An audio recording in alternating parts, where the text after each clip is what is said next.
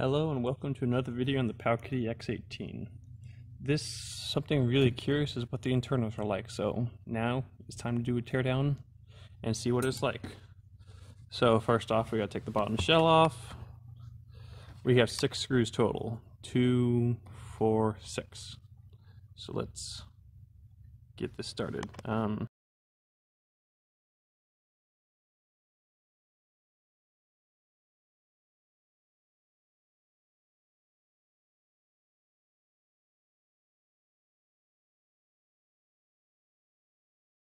That screw was stripped, so I had to do some stuff. So now carefully peel this back. You can see we have the battery and the 2 shoulder ribbon cables. We gotta be careful not to tear those. Obviously, before you do this, make sure it's shut off. So let's just connect the shoulder cables, which are here and here. They simply flip up and pull them out. And now let's disconnect the battery. And there we go. Oops. You can see the 2 shoulder buttons and the battery. And that's fantastic. Oops, sorry. Shoulder buttons and battery. The thermistor cable has been crushed. It has been flattened and I can see copper. That's fantastic. Good job. Good job, manufacturers. This is pretty heavy. And so, onwards. Here we have the bottom of the motherboard. Sorry about that. This is H55, is what the H55 AA version 3. That's what it says there and there. Here we have 2 speaker assemblies, and there's a rumble motor, and there's your antenna that connects there. Obviously, you got the HDMI, the micro USB, or is it mini? Micro? No, it's micro, and the SD, micro SD. So let's start digging and see what we find. So how should we? I'll take the speaker units off to see what's underneath. So let's pop the Bluetooth Wi-Fi cable. And oops, there's a screw in there. Yep.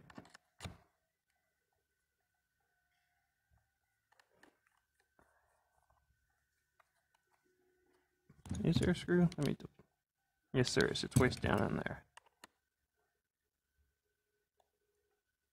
I think this is the wrong size bit. Let me find the right one. Be right back.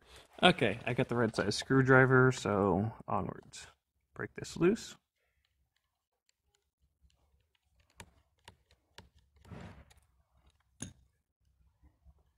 And carefully peel up.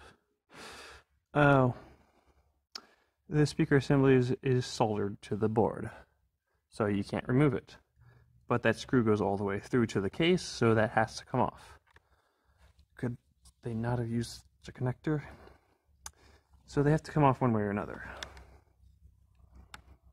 Oh, let's do the other one.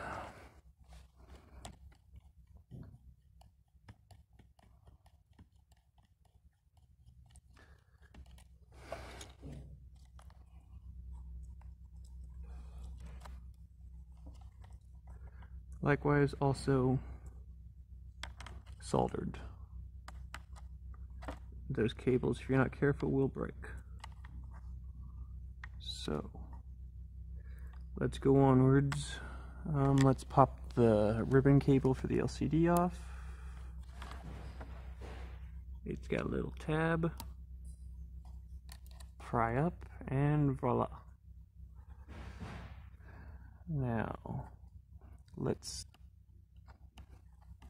disconnect the joysticks. Pop that out. And pop that out. So yeah, 1, 2, 3, 4, 5, 6, 7, 8, 9, 10 screws total. That's a lot of screws. These ones looks like they're PH0 screws. Yes, they are. So, onwards.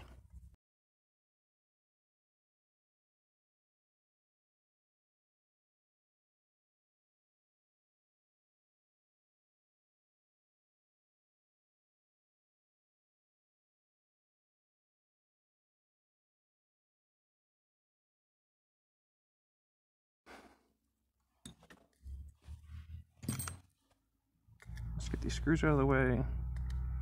Usually I disassemble on my silicone mat, but I did not feel like cleaning it off, so I was lazy. I don't care if I break this device, so I'm just doing it here on a different work table. 3, 6, 7, 8, 9. I'll get that one later. So, let's pick up the motherboard and see what's underneath. Carefully, we're caught on those. Just make sure we don't break anything. Is there a ribbon cable? No, there's no ribbon cable underneath. And I got the other screw out. So, I think it's stuck on the HDMI port. No, I'm stuck on these two pads. How do I do this? I'm stuck on those nubs, but I'm also stuck on the HDMI port.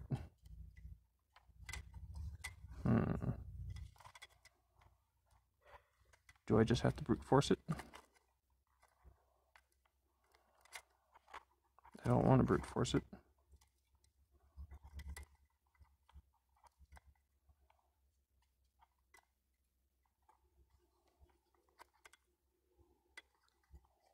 How on earth do they do this at the factory?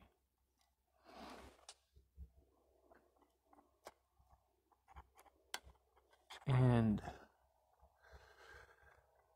now the charging port's stuck.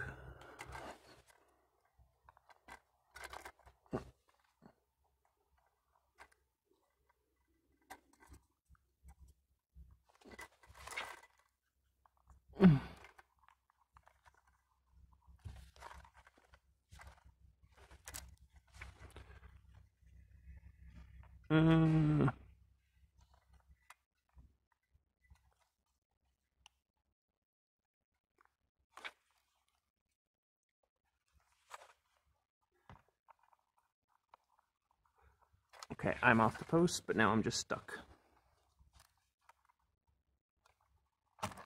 And there we go. So, here you can see the plain shell. There's the magnet, it looks like, for the screen. We've got the silicone pads. I think those are the same pads that are used in the Revo K101, possibly. And let's see what's on the other side of the motherboard. Let's be careful with the speakers so we don't break the cables. And there goes a screw. There goes both speaker screws. I'll put this here like this. And there's this side of the motherboard. The H55 motherboard 3.0. There's a connector here. That connector wasn't used for anything. I wonder what that connector's for. Huh. Obviously we have the CPU underneath. This acts somewhat like a heat shield. Start select. I wonder if that'd pry up easily. It looks like it's got clips on the sides. I don't want to damage it though. There we go. Let's see the goods. Just plain stamped aluminum, feels like. And there's the money shot. There's a CPU, 2 RAM chips, there's the storage. So we've got this stripped down to the guts. Let's see if we can take the LCD out. I'm curious as to what's behind it, because we have the LED in here. So if this is a plastic lid, so if we flex it and try to get my fingernails underneath, Let's see how this goes.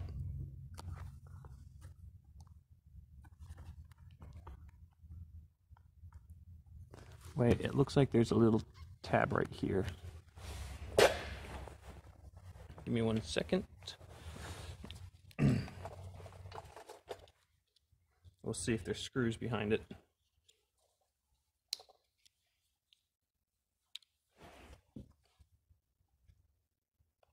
Carefully.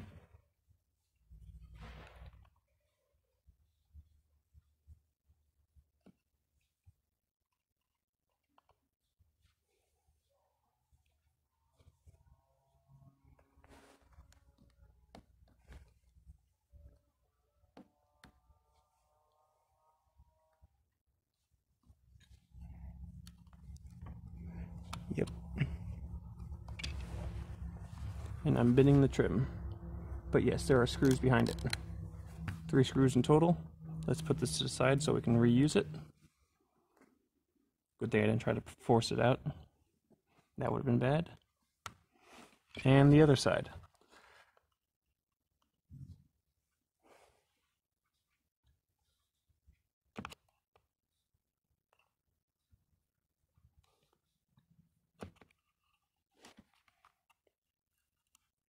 Okay, didn't bend that one. Pop that out. So we have 6 screws in total. Let's see what's inside. 1, 2, 3.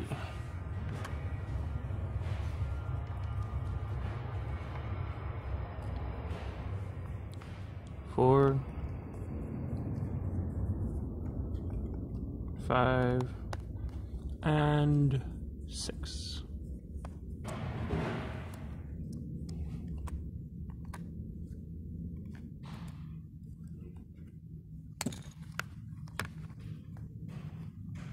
Now, how do we pop you out? If I push,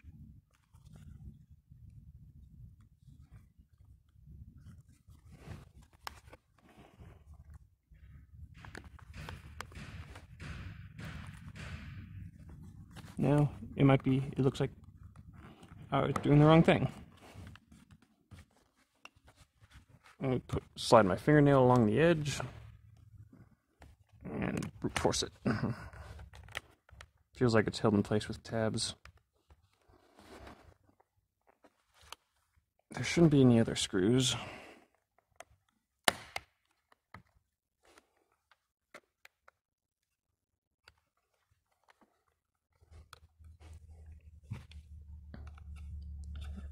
No, let me use this. I got a little prior. There we go. Yeah, we got tabs up in here.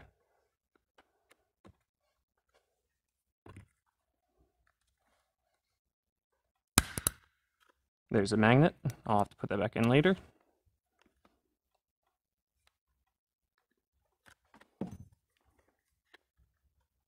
This thing's held on good.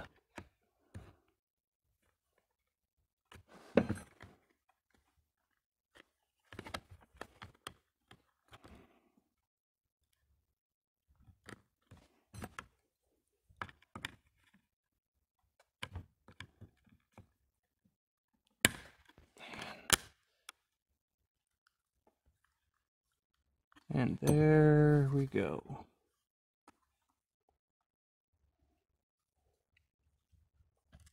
There's a money shot. There's a ribbon cable that goes into this sideboard. There's a digitizer, which is connected there. Here's the connector for the LED for the backlight, which is completely pointless. And we have the ribbon cable that stretches over to the LCD itself. And I should actually be on screen, sorry. So that's what it looks like when you tear this down to the very bottom. It's not terribly hard. It does require some tools, but they aren't hard to acquire or expensive to get. So that's all. Now we can see what the guts are like. I'll put this back together later when I have time. Thank you for watching. Hope you enjoyed it. Goodbye.